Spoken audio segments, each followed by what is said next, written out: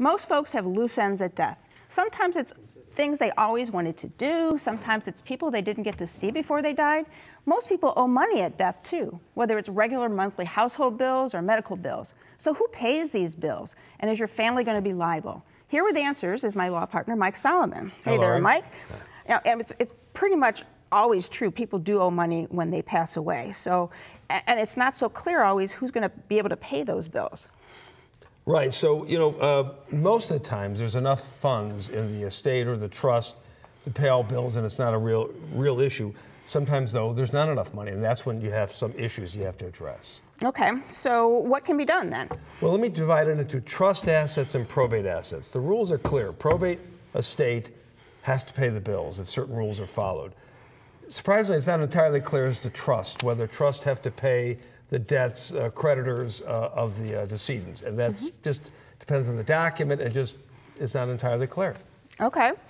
So what happens if there isn't a probate estate opened for a creditor to, file a claim and have the probate estate pay? Okay, so the clear part of the rules are that if the claims against a probate estate have to be filed within 6 months of the date of death. As I mentioned, it's not entirely clear the rules as to trust, whether they're subject to claims or what the time frames are. But a probate estate, 6 months from the date of death. So, and you can't just, as a creditor, just send a bill to the house.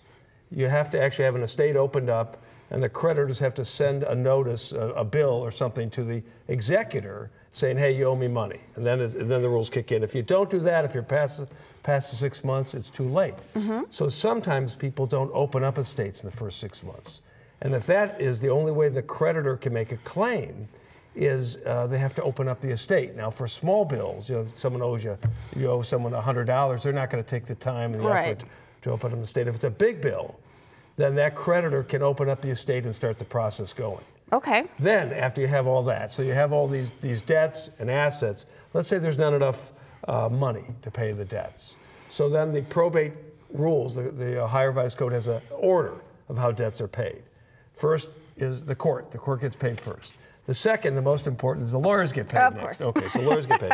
Then it starts going down a list, hospital bills and other bills. So general creditors like magazines and things like that, they're probably going to get little or nothing after all these other debts are paid off. So that's the process that you go through. Okay, so the family doesn't necessarily get stuck. Right, so the executor is the one who has to worry about it. So if you've been appointed executor of the estate, you've got to make sure that you follow the rules, because if you pay money out to everybody and someone files a claim within that 6 month period, you're on the hook as the executor if you gave everyone the money. So generally with our clients, if they're not sure there's enough money, we say wait the 6 months, make sure all the bills have come in, make sure you have enough assets, pay those off, and then you can start handing out the money to all the beneficiaries. All right, good information. Where there's a will, there's a way to deal with the debts. The family doesn't necessarily get hit with a bill they don't know about and can't afford. Thanks to Mike for this information, and call him if you have any more questions. The number's next. Call Solomon, Steiner, and Peck at 1-888-236-5173 for more information or to schedule a speaker for your organization, or log on to www.ssnplaw.com. Thanks for joining us. Until next week, please remember to make the most of your golden opportunities. If you'd like to join our kitchen conversation, visit our website, www.goldenopportunities.tv. Like us on Facebook. Call us at 440-742-GO-TV or email us at kitchen@goldenopportunities.tv. We'd love to hear from you.